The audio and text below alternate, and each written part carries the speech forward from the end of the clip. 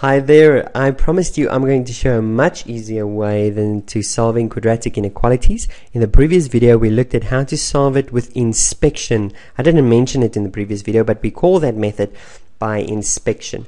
By inspection is a little bit tedious and I actually prefer the graphical solution. So we are going to look at how to solve quadratic equations graphically. Okay, so let's go on with that. So first of all, a quadratic inequality, we're solving quadratic inequalities graphically.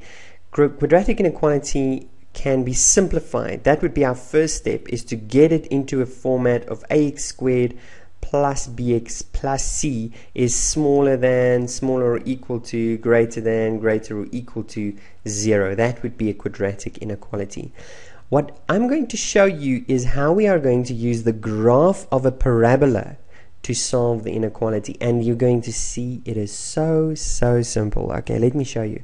Let's assume that this was a graph. Y is equal to ax squared plus bx plus c, and we have this expression. Let's just assume for now that we have a smaller than sign. That's the expression that we have. Now ax squared plus bx plus c can now be replaced with y. Okay, so this is a graph. This is a function, okay, where we have y's and x's, and we can go and draw this parabola. But wherever we see this expression, since it's equal to y, I can replace it with y. So this expression can just be y is less than 0.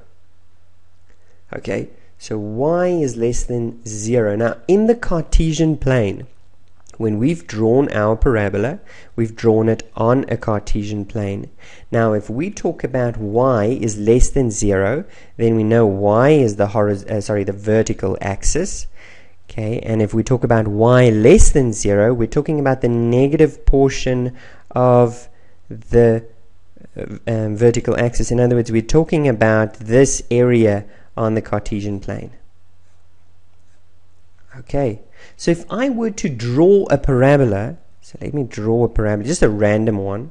Here's my parabola, there's my 2, you remember we call this the roots, the root and the root, or we'll call this one R1 and we'll call that root 2. Hopefully you can see now why I used R1 and R2 in the previous video.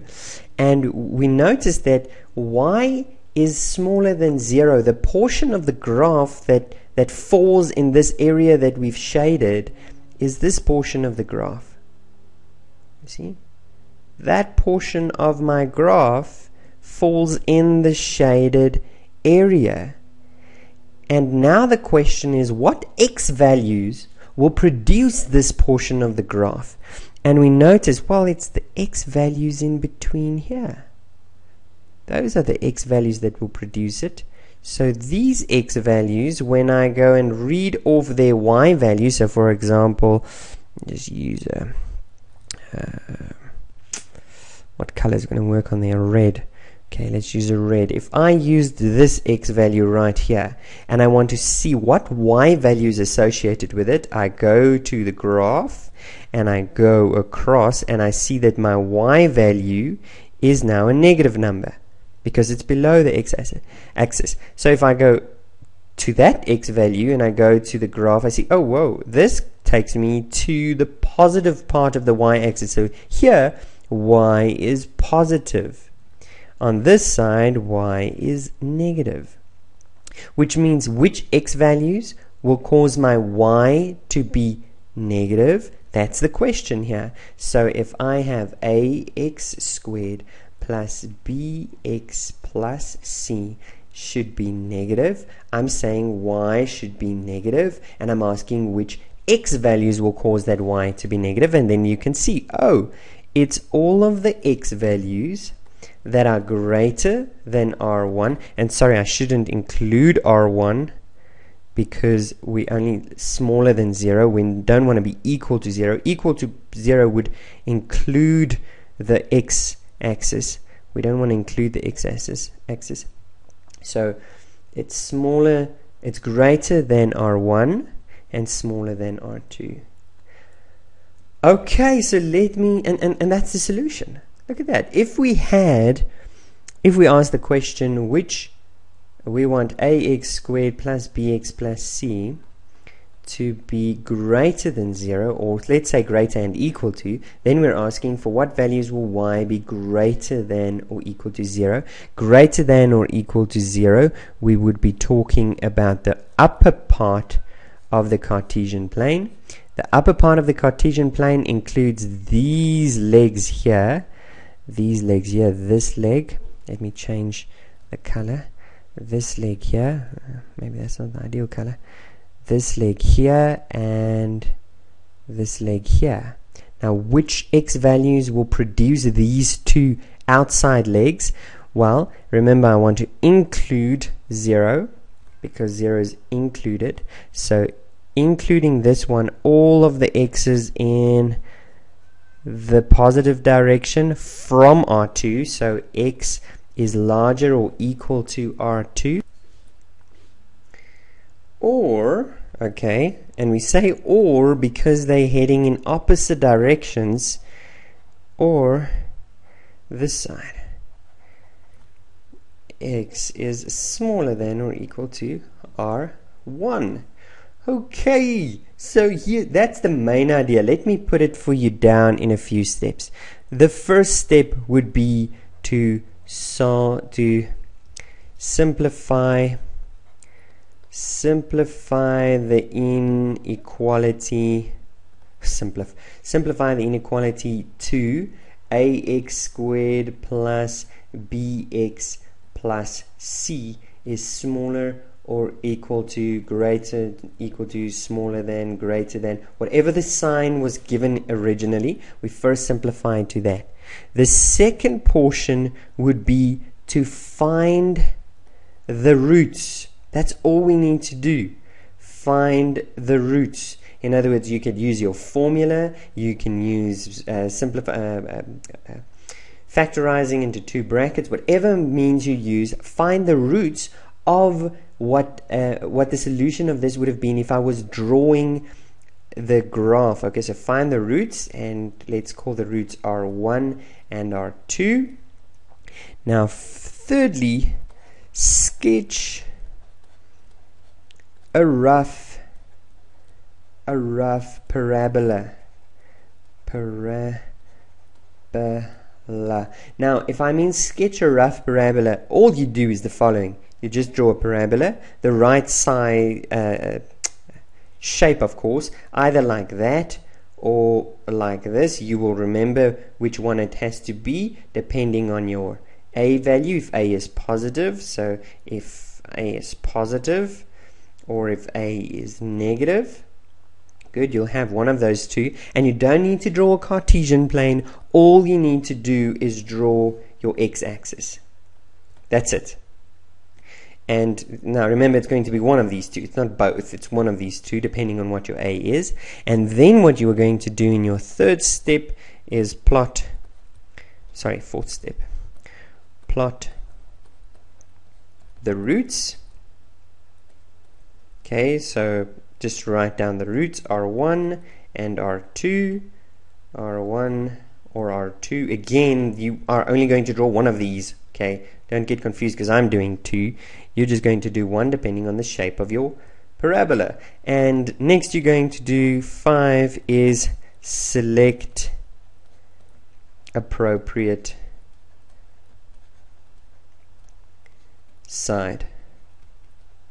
Okay, so in other words, if I'm greater than 0, I will select the top half of my graph. If I'm smaller than 0, I'll select the bottom part of my graph. So I'm either going to look at the top half of my graph, okay, or I'm going to select the bottom part of my graph, depending on the sign that I had. So in the beginning, I had a sign. This smaller than would mean I'm using the bottom part of below my x-axis. That's why I drew the x-axis. Okay, this would mean I'm using the top part. Smaller than would mean I'm using the bottom part, greater than would mean I'm using the top part, and it's greater than 0. So please be careful if you have it in this format, ax squared plus bx plus c. Yes, we're working with a smaller than, but read from the direction of your parabola. The parabola is greater than 0. Okay, so be very careful how you read it. Don't just go clumsily following the steps. Read it from as a sentence. The parabola is greater than 0. That would mean I'm using the top part of the graph. And now, okay, let me select or highlight. Let's say highlight. I like that word better. Highlight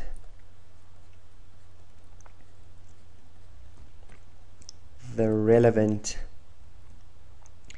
portion of the graph. Portion of the graph. Okay, so if I'm using the top part, I would highlight, in this case, I would highlight the outside legs. There's the outside legs. If I'm using the top part for this graph, I would use the inside, what are we going to call that? The inside curve. We'll use the inside curve. If I was selecting the bottom part for this one, I would use the inside curve. If I had a positive shape, if I had the negative shape and I'm using the bottom, I would use the outside legs. The outside legs. Okay, and then the final step would just be select the solution.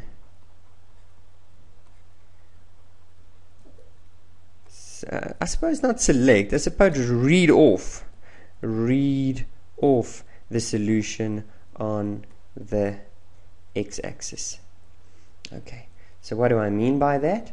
Well, for this first one, if we use the top part, the solution would be greater than, because I'm using this upper legs, this leg is showing I'm going away from R2 in the positive direction, this leg showing I'm going away from R1 in the negative direction. So this would be the solution if I had a positive parabola and I'm using the positive part of the positive parabola.